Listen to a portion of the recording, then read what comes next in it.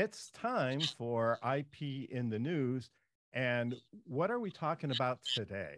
Well, if you wanted to start a podcast based on a famous person, would you just do it without asking them? Of course.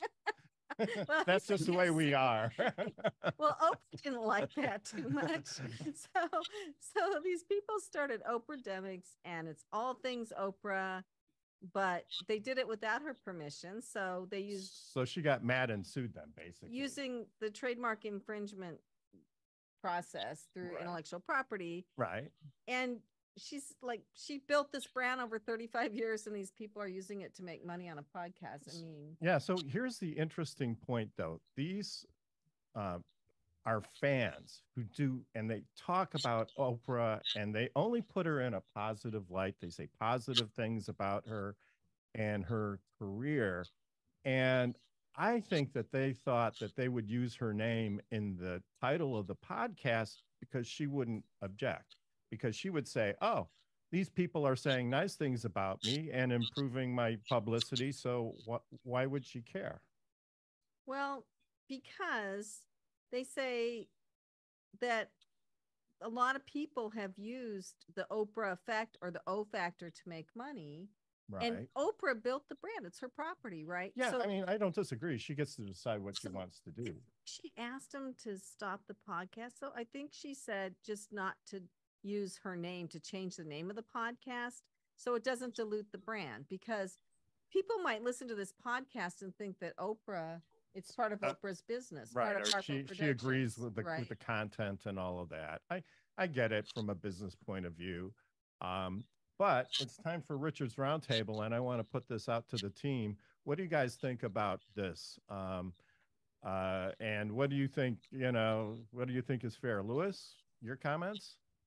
I think it's one of those things that you have to protect your brand no matter what, because that is your brand, is something you built. But on the other side of the coin, I think about Star Wars. Star Wars have fans that do all sorts of films and things, and instead of looking down on it, Lucasfilm embraced it and brought the fans forward and let them be a part of it. But with Oprah stuff, I can also see how one slip of the tongue and a brand could be shot. So I kind of agree with her on that one. Right. Like, what if they insulted somebody really famous in a really bad way? I see what you're saying, where you're going with this. And they attributed that to Oprah. Or even if they didn't attribute it to her, by the virtue of the fact that they have her name on it, it looks like she has condoned it. So then it would create a whole big headache for her. Yeah. Yeah, I mean that. I obviously that's the reasoning behind it. But Kenya, maybe you have a thought. Well, I mean, it's her name, right? I feel like if it's my name, it's one thing if they use it as a podcast, like the title of a podcast episode, right? But to name the entire podcast after her, using her likeness, I agree. I would have felt the same way. I would have asked them not to title the podcast as such. I don't know though. If somebody were doing the Kenya Gibson podcast, do you think you would object to that? I would, because if I'm not on it and I can't control the narrative and you're using my name, and to Lewis's point, you say something crazy and then my brand is linked to whatever you're saying. No. And she's serious about it too. Don't try that at home, kids. Don't try that at home. Kareem, Claude, what do you think? Well, I think that, I agree with what everyone said. It's protecting your brand. And, I'm glad that they're saying great things about Oprah. I'm a big fan of Oprah's personally. But we all know that she's a kingmaker, a queen maker. She mentions a book, it becomes a bestseller. She mentions Barack Obama, he becomes president. Right. So everyone knows she's like the fairy godmother that makes dreams come true. And it's sort of like having her mention your name without having her mention your name in the hopes of being, crowned a king or queen.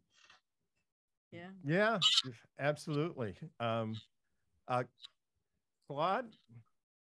I think I see it from a business perspective, because a lot of times, you spend, as a small business person, you spend years and years building something, investing and taking risks to get to a certain point.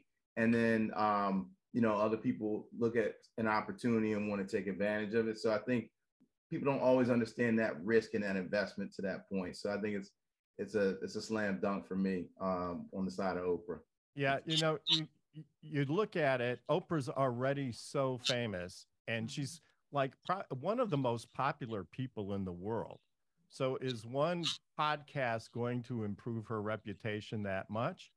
Probably not. But there's also probably a downside. If something does go off the rails, then that could create some sort of problem for her. So, she's already popular enough. And's got enough fans. She doesn't need that much more. But Lisa, maybe you have a view on this. Well, first off, props to them. They went straight to the top. They went straight for Oprah. I mean, they have a big pair. So good for them. I think they would have had a different outcome if they followed the proper channels in getting her permission. Maybe she would have supported them, but since they did not, and I agree, she started off where I'm at now, and now she's Oprah. They definitely needed to follow the proper channels to, to get her permission. So yeah, she's not wrong. Yeah, she's not wrong. And the article said that they're not trying to shut down the podcast. They're just trying to get them to use a different name. So something without Oprah. So, that takes the edge off of it in the sense that they can keep their program going. They just can't call it Oprahdemics or whatever name they came up with. So. Right. And lest we get accused of stealing somebody's intellectual property, this appeared in deadline.com and it was written by Bruce Herring, who's an editorial manager.